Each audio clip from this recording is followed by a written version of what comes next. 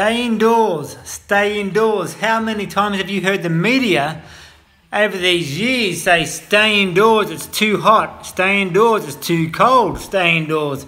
There's a virus out there, it's a cold and flu season, it's safer to stay indoors.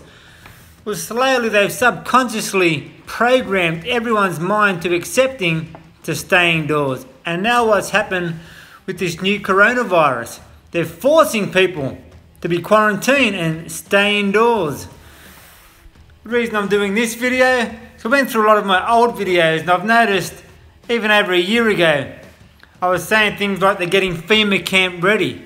They're more than likely going to release a virus upon us through the chemtrails or vaccinations that are going to react to the new 5G frequency.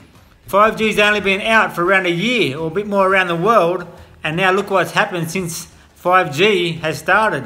There's been a worldwide outbreak. Now, a worldwide outbreak can't just come from China, is what they're now trying to tell us. The entire world has to be doing the same thing. And what is the world doing the same? We're all breathing the same air. So we're all breathing the same things in from these cloud-seeding chemtrails, which they're spraying over Sydney, Australia again today. That's why I'm saying they're getting all these FEMA camps ready, because they knew that they're going to need to quarantine a lot of people in the future, because they knew everyone was going to get sick because of the cloud seeding, and a virus one day was going to be unleashed on everyone. And many people have been saying it, not just me. I'm not predicting it like I'm a Nostradamus guru. I'm just saying what they're telling us, and many people before us have also told us. They released a virus on rabbits, but vaccinated pet rabbits before they released this virus, so the pet rabbits didn't get sick. You don't think they can do this similar to human, release viruses on humans with ease? Every year the flu's getting worse and worse, but this year they're making out this coronavirus is what's killing people.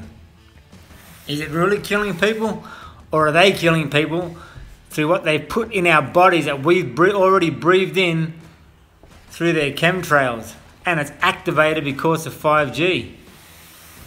Many people have, this is 5 years in the past, Kalika did a video saying the same thing.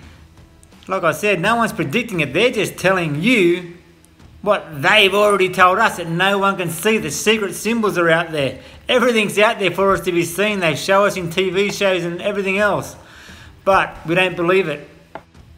Now we have a pandemic, or because we believe the bullshit government and we continue to follow the mainstream media's lies.